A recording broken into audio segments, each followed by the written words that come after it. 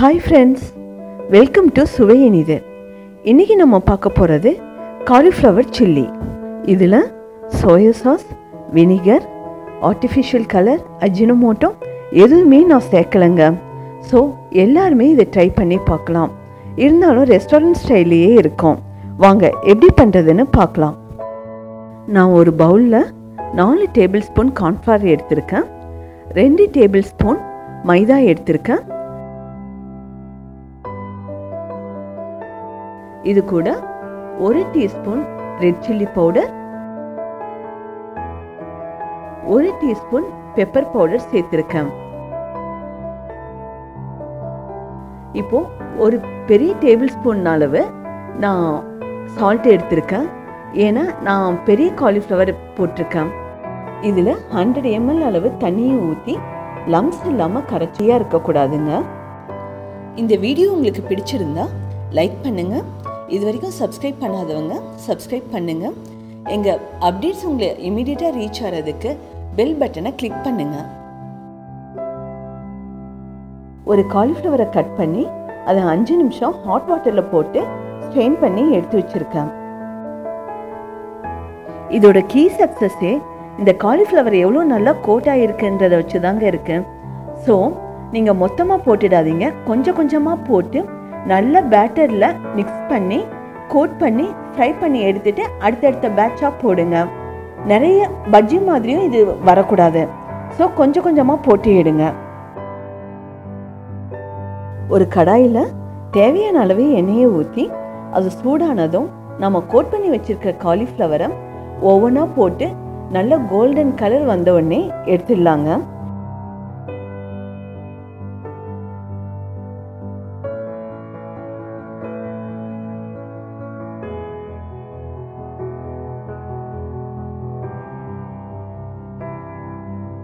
இதே மாதிரி எல்லா காலிஃப்ளவரையும் நம்ம அந்த பேட்டரில் மிக்ஸ் பண்ணி கோட் பண்ணி ஃப்ரை பண்ணி எடுத்துக்கலாம்.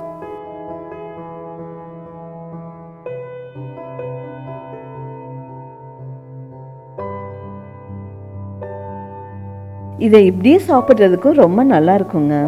இந்த ஃப்ரை பண்ண காலிஃப்ளவரை அடுத்த ஸ்டேஜுக்கு போகிறதுக்கு முன்னாடியே எங்கள் வீட்டில் கால்வாசி காலி பண்ணிட்டாங்க.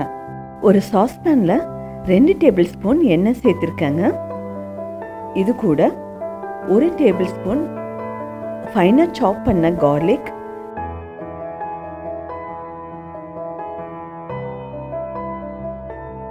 1 டேபிள் ஸ்பூன் அளவு ஃபைனாக சாப் பண்ண ஜிஞ்சர், ரெண்டையும் போட்டு நல்லா வதக்கி விட்டுக்கோங்க.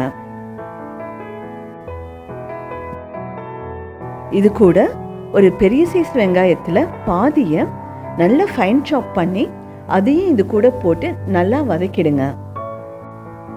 இது எல்லாமே நல்லா கலர் சேஞ்ச் ஆகட்டும்.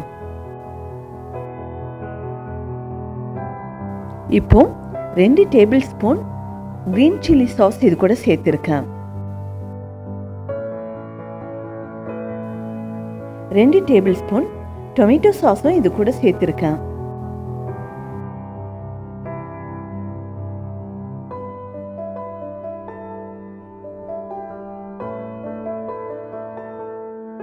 நல்லா கிளறி விட்டுட்டு இது கூட 3/4 table spoon red chilli powder போட்டிருக்கேன்.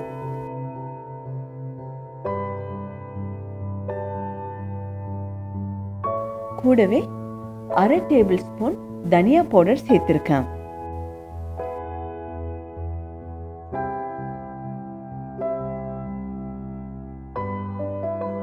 தேவையான அளவு உப்பு போட்டிருக்கேன்.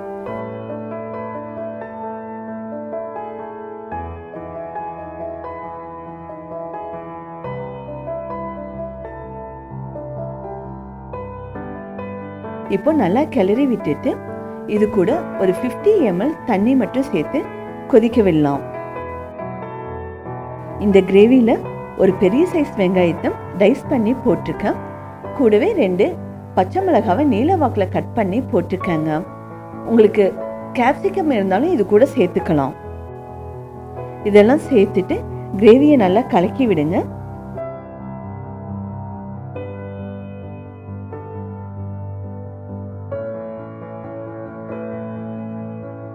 இப்போ ஃப்ரை பண்ணி வச்சிருக்கிற காலிஃப்ளவரை இது கூட சேர்த்து மெதுவாக கிளறி விடுங்க. கிரேவி இப்போ நல்லா கோட் ஆயிடுச்சு. இப்போ தேவையான அளவு கொத்தமல்லியை போட்டு கிளறி இறக்கிடலாம். நம்ம சில்லி கோபி ரெடி. அப்புறம் என்னங்க, ஆசையாக சமைச்சு அன்பா பரிமாற சுவை இனிதுங்க.